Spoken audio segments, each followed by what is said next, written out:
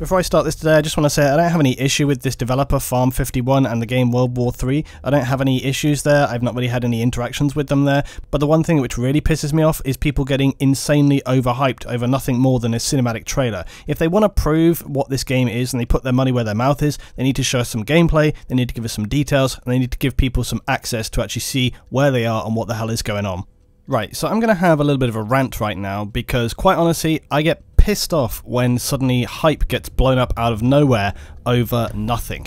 And this World War 3 game is one of those things. Now look, I can understand people wanting to get excited about the prospect of seeing some kind of game come along which could be the answer to their hopes and their dreams, and it's like, you know, some brand new thing that's like, oh my god, this is perfect, this is just what we needed at this time. Unfortunately, we live in the real world, and you need to actually look at things with some logic and understanding and not just shiny things, which is why 2-minute trailers with only a very few seconds of actual gameplay footage are not a good point of reference for how a game is going to be. Better pre-indicators for whether a game is going to be worthwhile are gameplays, testing periods, high detailed lists of information, anything along these lines which is going to give you some kind of clue. Also, how about looking at the developer and thinking like, hey, is this like the first time they've ever tackled a subject like this,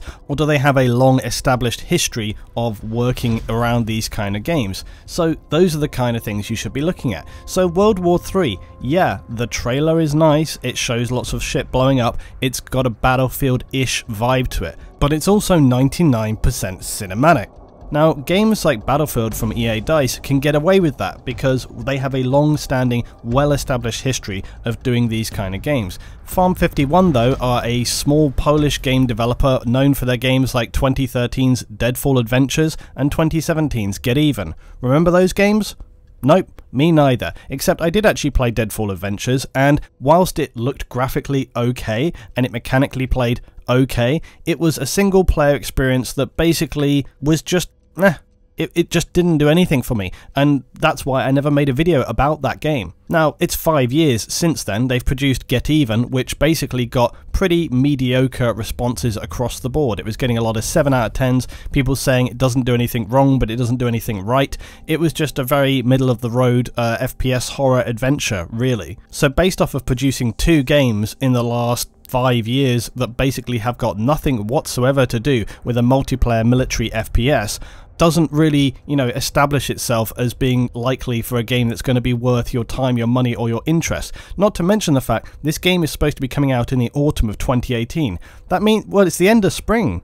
We've got like basically the summer, and then this game is supposed to be coming out. Now, yes, they are a small developer, but small developers can actually produce really high quality games. Just look at Postscriptum, and Postscriptum are a small team of about 8 guys as well. So why would I be, say, excited for Postscriptum but not excited for this game, World War 3?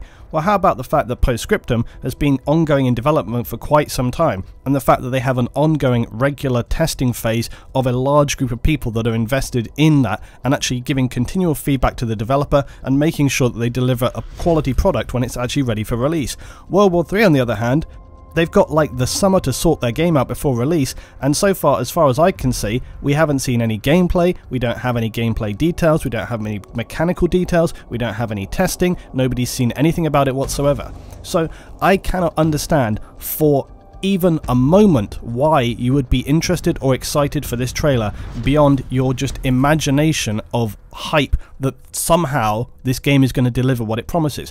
And this game promises a lot. Strong team play, national armed forces, real locations, full body awareness, whatever that means, a versatile customization system, authentic modern combat experience, it's a combined arms experience, a robust ballistic system, advanced armor, lifelike weapons, and then they said it's produced in cooperation with military R&D centers and consultants. World War 3 showing the consequences of battles, and a global war campaign on a strategic map, coming to Steam fall 2018. That's a pretty heavy list for a game that has only got the summer to sort itself out, and that we have seen zero meaningful gameplay footage of so far. No information at all on basically anything about this or what it's hoping to achieve in real terms. So that's basically all I gotta say. My main thing with this is that I just do not understand why people are excited or interested for this. I like to base my excitement and my interest based on some actual real information. And until we see some actual real information about World War III in this game, it's all just absolutely meaningless marketing hype. And how many times, what I cannot understand, how many times have you seen cinematic game trailers which fail to deliver?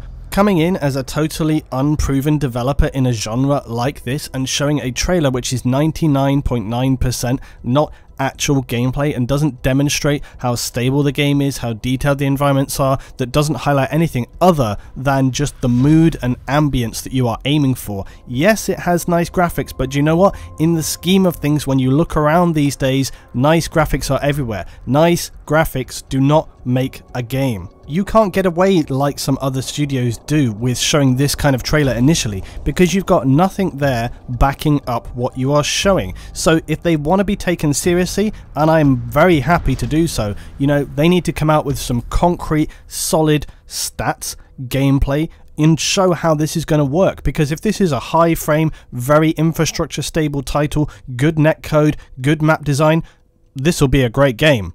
But let's see, maybe I will be wrong. Maybe this is going to be an amazing combined arms, you know, modern multiplayer game which is going to be the answer to everyone's prayers. Maybe this is going to be a game which shocks us all and delivers something that no one could have been expecting, another Battlefield 4 quality title. And at that point I will put my hands up and say, oh my god, I got it so wrong. So wrong. I could never have imagined that this was going to be the case. Will that be the case? I strongly doubt it. So prove me wrong. Let's see what happens with this. Now tell me your thoughts about this down below, guys, because quite honestly I get sick to death of seeing people like leap out the window for something which just has no backup, no basis whatsoever, and people don't even bother to look at these developers and what games that they've made before or what experience they have in this area. Now the last thing I will say, a little caveat to that, is of course, you know, development teams change around. You get people leave between projects and new people come in, but fundamentally as a studio you need to have some kind of core ongoing basis for the games that you're producing. So I just don't see it.